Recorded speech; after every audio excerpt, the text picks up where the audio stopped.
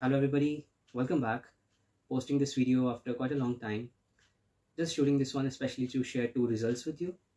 One is from New Zealand and that is from Islpr. Janet from New Zealand appeared for online test for reading and writing for Islpr. She cleared it and got 4 each in both of them. She was trying for part tests. That's why she appeared in writing as well as reading and got 4 each in her test. Why I'm sharing this result? Of course, it's a good result, and as well as it's from New Zealand. Most of my results which I have been sharing with you, these all are from Australia, but this one is from New Zealand. So that's why I just wanted to share. Second result is from Sydney. Anu, she got her desired score 7.5 in IELTS, IELTS. Earlier, she was struggling with her speaking module.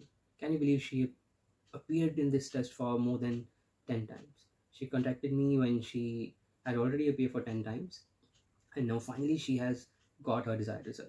I won't say I'm the one who helped her. More than a teacher too, I was a guide. Constantly I was guiding her, but it's more of her efforts which she has scored. She did a lot of work on her own as well, right? So why I'm sharing again, because as I told, she took more than 10 attempts. Yeah, many of you are in the same boat, right? I hope you can relate that you have cleared your, let's say, reading, listening, or even writing in IELTS, but still you're struggling to get your 8 in speaking to register as a teacher in Australia. Now, this should be a motivation for you. If you can do this, you can also. Yeah. So just keep going, put your all continuous efforts, and finally you will reach there for sure. Yep. All right. Thank you. Bye-bye.